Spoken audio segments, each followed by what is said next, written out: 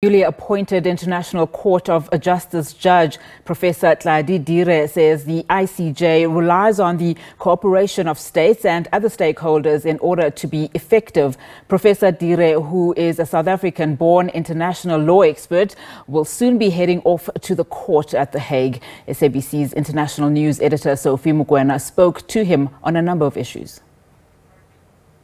South Africa is continuing to occupy important space on the global stage. We saw last week the United Nations electing a South African to be a judge at the International Court of Justice. We are going to be in conversation with Professor Tladi Dire, who has been elected to be a judge at the International Court of Justice. Prof, let's start. Congratulations. Thank you so much. A difficult task lying ahead. In terms of this court, can you perhaps start by sharing with us the role of this court and also where it is situated? Yeah, so the court is based in The Hague. And its functions, it's described in the UN Charter as the principal judicial organ of the United Nations. But its primary function is really to resolve disputes between states concerning international law. So if there's any dispute, it doesn't matter what the subject matter of the dispute is, whether the dispute is environmental issues, human rights, law relating to boundaries, who owns what territory, the law of the sea. As long as it's a dispute between states, the function of this court is to resolve those disputes. It also has a mandate in something called advisory opinions, which is where an organ of the United Nations or some other competent organization requests the court for advice, if you like, on a particular legal issue.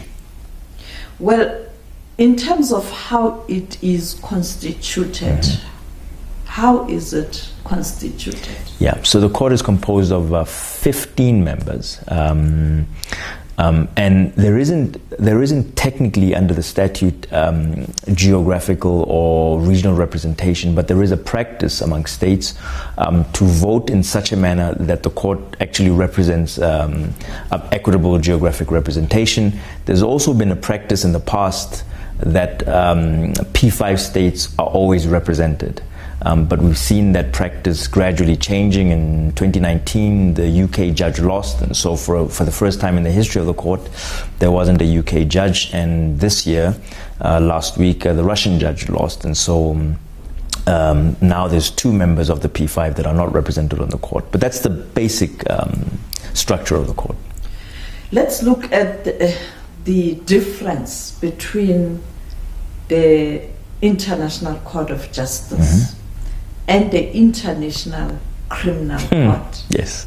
The ICC, the famous one. Yes, the famous one. And I'm not sure why the ICC is the famous one, because the most important one, at least in my view, is the International Court of Justice. But I guess it's the famous one because the issues that it deals with are always almost sort of like in your face. But the International Criminal Court really is concerned with criminal prosecution of individuals who have committed particular crimes, war crimes, crimes against humanity, genocide, and aggression. Right. So but the International Court of Justice, on the other hand, its subject matter jurisdiction is not limited to international criminal matters. So it can deal with international criminal matters, of course, but it can deal with other matters.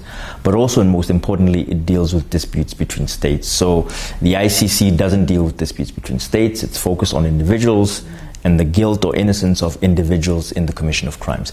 But there is a relationship between the two, by the way, but they are different courts. The relationship, how can the two cooperate? Yeah.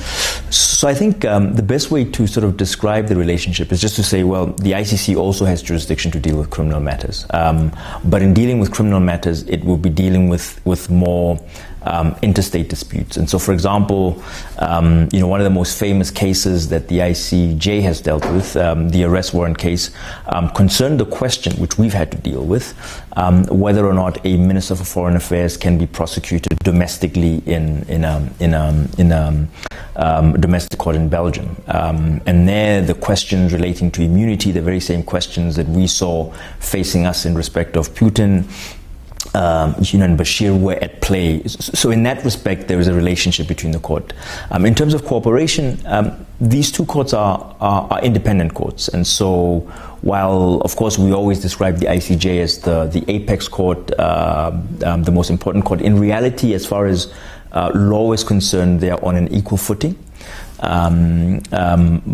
One always expects that if the reasoning of the decisions of one court are cogent, then the other court will be convinced by them and will follow them. I think that's the extent of the cooperation. In relation to the International Court of Justice, for cases to be before the court, is it a referral by the Security Council, as it's been done on the matters in relation to the International Criminal Court, or can it be an individual lodging a complaint or a country that is aggrieved? How do we get to have a case before the International Criminal Court? That's probably the most important question that I've been asked in this. The ICJ's jurisdiction is limited to the fact that a state must have consented to the jurisdiction. So the principal way in which a case can come before the International Court of Justice is if one state that is aggrieved submits that particular case to the ICJ. But that's not enough. The court will then have to satisfy itself that the other state that is being brought to the ICJ has actually consented in one way or the other to the jurisdiction of the court. And there's different ways that consent can come. I mean, one way that consent can come is two states can get together and say, we have this dispute between us, we can't resolve it, let's agree, and they enter an agreement that's called a compromise to submit the matter to the ICJ. That's the most common way. The other way is there might be a treaty that exists on a subject matter, like for example the Genocide Convention. Right? I mean, the Genocide Convention is a 1948 convention. One state, which is party to the Genocide Convention, might say, in the Genocide Convention, we have agreed that if there's any dispute between any of the parties, the ICJ will have jurisdiction. So that's a consent that's given even before the dispute arises. And on that basis, a state can be then taken to the ICJ. A typical example here is the Ukraine-Russia dispute, which is currently before the ICJ. We know that that dispute is actually about the use of force, but Ukraine actually used the Genocide Convention because both states are party to the Genocide Convention as a basis for submitting the case to the ICJ.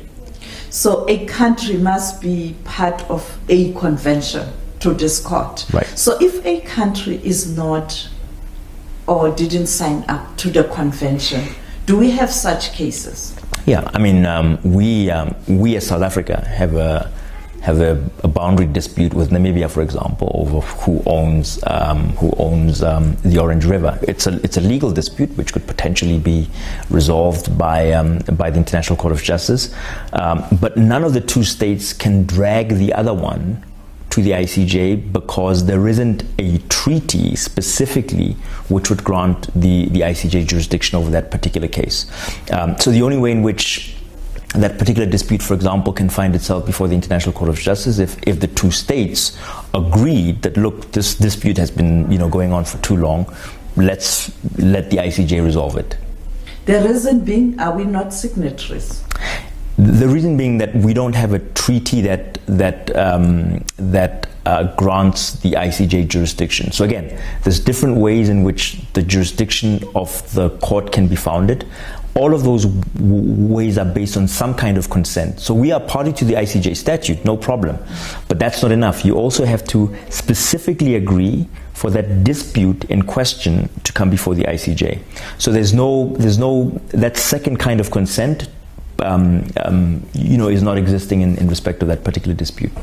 Let's look at the current political and security situation around the world.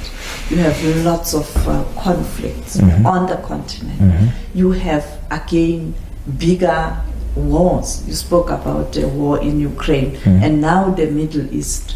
In relation to the Middle East question, can that matter be brought before the International Court of Justice so that you are able to settle the Middle East question in relation to Israel and Palestine once and for all, so that we don't have these conflicts that always come up at a time where the world is really struggling to recover from COVID, adding more challenges for the globe. Again, another important question, which gives me an opportunity to say a little bit more about how matters can be brought to the ICJ. In fact, as we speak currently, one of the cases before the ICJ, one of the cases in inverted commas before the ICJ, is actually an advisory opinion, a request for an advisory opinion concerning the situation in Palestine. So remember at the beginning I spoke about the fact that the function of the court is resolving disputes between states, but also providing advisory opinions to organs of the United Nations or competent international organizations. And in, I believe it was in December of last year, the General Assembly adopted a resolution in which it requested the International Court of Justice to provide an advisory opinion on the rights and obligations of states, in particular Israel, in respect of the situation in Palestine. So the particular hearings of that particular advisory proceedings will actually be the first one in which I will sit on. It'll be it'll be I think on the 18th of February. That was the date that I think I saw on the website. The only thing that I will say about that though is you know, like with many things, the ICJ is part of a system. It's a cog in the system, but in it itself it isn't going to resolve it. What the ICJ can do is the ICJ can clarify the rules, but ultimately the implementation is still required, and that's for the General Assembly to do, that's for states to do, not only the state that's particularly identified in the request for advisory opinion and presumably in so the advisory opinion itself, depending on what the advisory opinion says, but also broadly other states, I think, will also have a role in sort of ensuring the implementation of the content of that advisory opinion. And just on that last point, let me just say, we've had, you know, we as South Africa, there was an advisory opinion against us, if you like, in 1971 concerning the application of apartheid in Namibia. And I think if you speak to most international lawyers, they will tell you that that advisory opinion played an extremely important role in sort of ultimately resolving our own situation, so to speak. That led to the freedom of Namibia. That's correct. From the rule of the former apartheid regime. That's correct. And this court, for it to be effective, you also must ensure that there's political will among world leaders. Am I correct? Yeah, I mean that's absolutely correct. In the history of the ICJ, we've seen several judgments of the ICJ that were not complied with, or at least not complied with timelessly. In fact, the very first judgment of the ICJ in 1949, you know, was not complied with. You know, by Albania. We've seen the U.S. You know, making a clear statement that they would not comply with the judgment of the ICJ in the 1980s. You know, we've seen Iran do the same things, and so there is this history. And then ultimately, what we have to remember is that international law is not like domestic law. There's no police force that's going to come and arrest the state, and so ultimately, the functions of the court are to clarify the rules, but ultimately it is for the political processes to make sure that those rules that are clarified by the court are in fact complied with. So you're absolutely correct. It does ultimately depend on political will. And no recourse in instances where the party or the people or the country that are involved are not complying.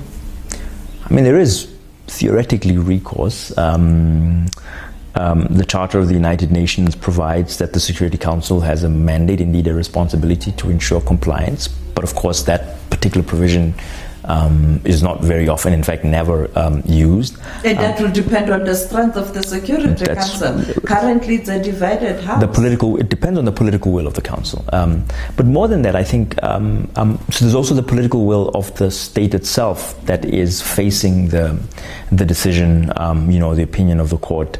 But I also think, thirdly, apart from the state itself and the Security Council or the multilateral system, there's also a responsibility on other states. We all accept the ICJ, and therefore, to the extent that there's a state that's not complying with decisions and judgments of the ICJ, I think it's imperative for other states to also put pressure and apply whatever influence that they have, of course, within the confines of international law, to ensure compliance with decisions of the International Court of Justice.